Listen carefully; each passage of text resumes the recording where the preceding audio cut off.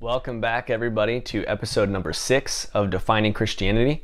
Today we're going to look at a passage in John chapter 13, and we're continuing our theme of this series, which is to really look at one scripture every episode to further define what does it mean to be a true Christian. Of course, we're looking at scriptures that talk about what does it mean to be a disciple, because Jesus never uses the word Christian. He only uses the word disciple. And his Great Commission in Matthew chapter 28, his command is that everybody in the world become one of his disciples.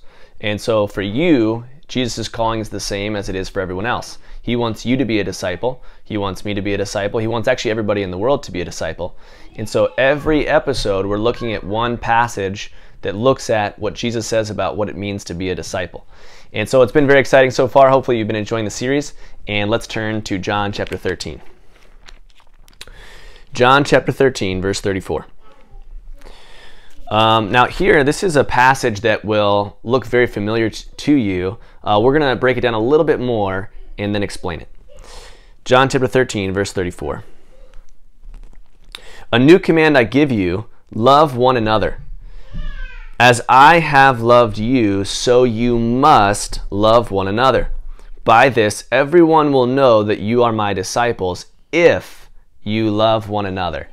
So of course, when we first read this, it sounds like a command that most of us have heard before. The command is what's usually called the golden rule, which is to love your neighbor as yourself, or to treat others as you would want to be treated.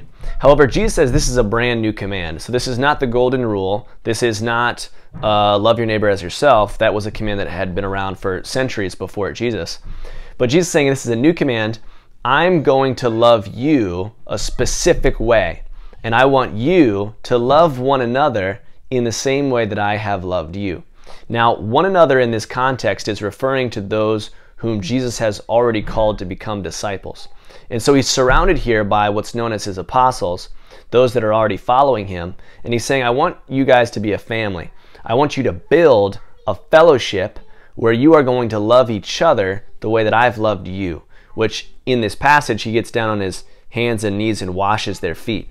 And so he's saying, I want you to serve each other. I want you to be intimately involved in one another's lives. I want you to lay down your lives for each other. And right after this, Jesus then goes to the cross. And so he's giving them a living illustration of what it means to build a fellowship or to build a church, which these guys become the foundation of the Church of Christ. Pretty powerful. And so that foundation is built on the love that the disciples have for one another, which, of course, for us today means that we should show a commitment and a devotion to fellowship with other disciples that was the same as Jesus's. It's a devotion where we lay down our lives. We're willing to jump in front of a bullet for our brothers and our sisters in Christ. We're willing to die for each other. We're in each other's lives. We go to church together. We worship together, of course. We give contribution, we give special missions, of course. This is funding the worldwide family.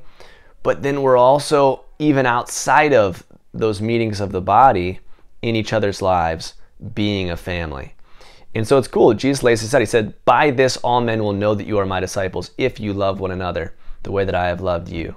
And so are you active in a fellowship of disciples? And you can look at these other things that we've looked at in previous episodes and say, okay, well, my fellowship should look like this. But if we're loosely affiliated with a group, or we don't, quote unquote, believe in organized religion, which many people say, then we don't get the calling, and we're not living the way that Jesus wants us to live as Christians. So hopefully that encourages you, and thank you for joining us for episode number 6 of Defining Christianity.